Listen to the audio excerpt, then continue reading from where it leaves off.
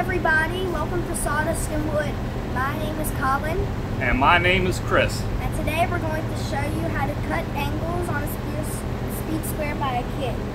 That's right, so if you got any kids and you want to teach them, Colin right here is going to instruct them on how to find angles on a speed square.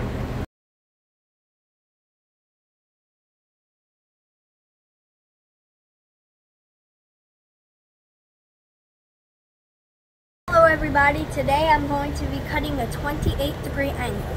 So where the pivot point is on the back, you're going to put that to your board to where it hooks.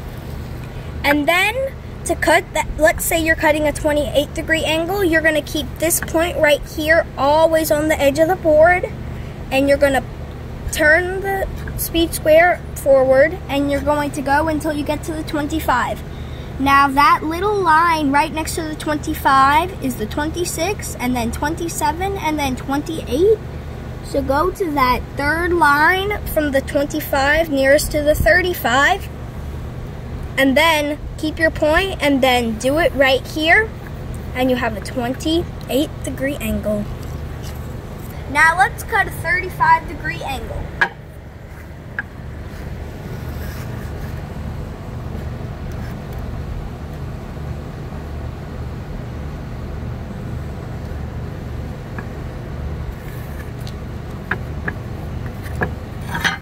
That's a great job, Colin. Hey, let me call an angle to you. Let's cut a 50-degree angle. Alright, now let's cut a 50-degree angle. So we're going to go to the 45. And we're going to go until we get to that big dash right there in the middle, which is a 50. And then we're going to draw a line right there. Alright, so go over the angles with me. We got a 50-degree angle, a 35-degree angle, and a 28-degree angle. Great job. And something you need to notice, that every angle, the higher you get up, the more slanted it'll be. Which way? Show us.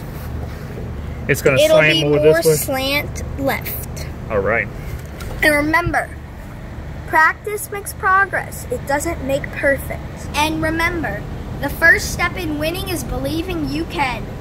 Thanks for watching, everybody. Make sure to subscribe, turn on notifications, leave a comment, and like this video. Remember, how to cut angles, Colin showed you. It's not hard. You think they could do it? I think they can do it if they try. Practice and let us know in the comments section. If you have any questions for Colin or me, put it in the comments below and we'll answer them as soon as we see them. Remember, I'm actually going to post this on my channel too, so go check out Colin Does Stuff. Thank you and have a great day.